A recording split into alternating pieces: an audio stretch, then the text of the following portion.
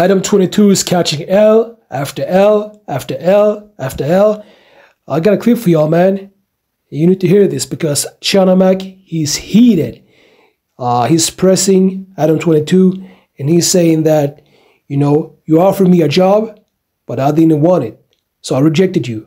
And I want y'all to listen to this clip and let me know what y'all think, okay? Yo, top of the morning, I just had my Wheaties, so I'm ready to go. Hey, yo, Adam 22, get your ass over here. First of all, bro, I didn't come at you personally. I didn't say anything personal to you. I didn't attack you personally. I just questioned your integrity. I just said that you were supposed to be standing next to your friend, your employee, Crip Mac. And by you not doing that, again, you just showing that you don't give a about the people that hold you down. Integrity. You respond with what? Money? Money? That's what you talking about, bro? First of all, you deflecting, bro. You deflecting. You know you wrong. You know I'm right. That shit hurt. That shit hurt because you could just tell you was pressed by what I said. But listen, bro, you acting like you popping because people respect you. First of all, bro, newsflash.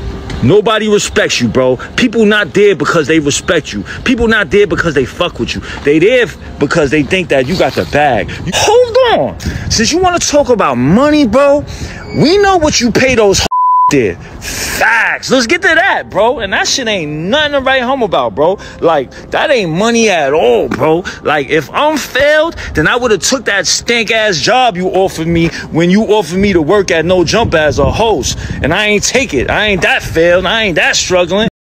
So that was charlamagne going at Adam 22 for the No Jumper. And Adam 22 has been catching someone else lately.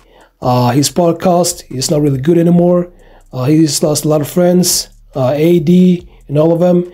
And he just recently walked off a show because a black brother pressed him. And Adam 22, he didn't like it because he couldn't control the narrative. And you know, this is just another L in the books for Adam 22. Personally, I don't like the guy. He's a culture vulture. And he doesn't, you know, he's not with our culture. And to be honest with y'all, I like seeing charlamagne going at 22 and pressing him. I like seeing that.